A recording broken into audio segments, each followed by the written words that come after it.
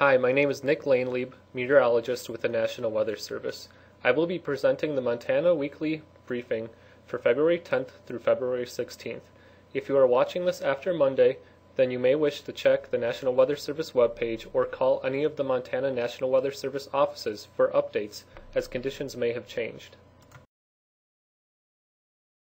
An active weather pattern will set up over the Pacific Northwest and remain in place through the week.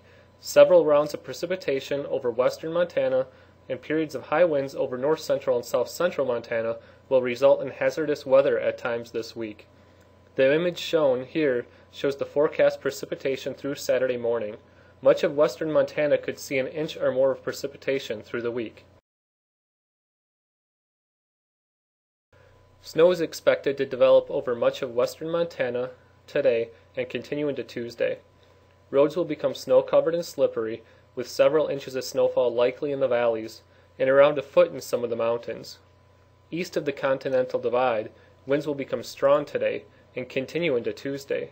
High winds will develop along the Rocky Mountain front and Sweetgrass Hills today, making travel difficult due to strong crosswinds and areas of blowing snow. Wind gusts up to 80 miles per hour are expected.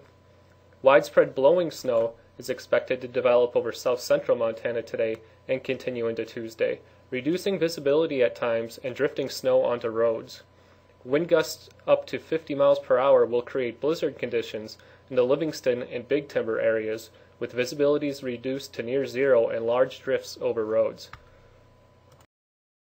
For Wednesday through the end of the week, periods of snow will continue for the western mountains through the rest of the week, resulting in snow-covered passes and reduced visibility.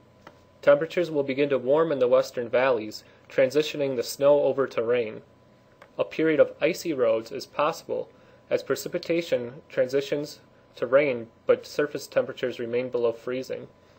By later in the week, temperatures may be warm enough in the valleys to limit the potential for icy conditions.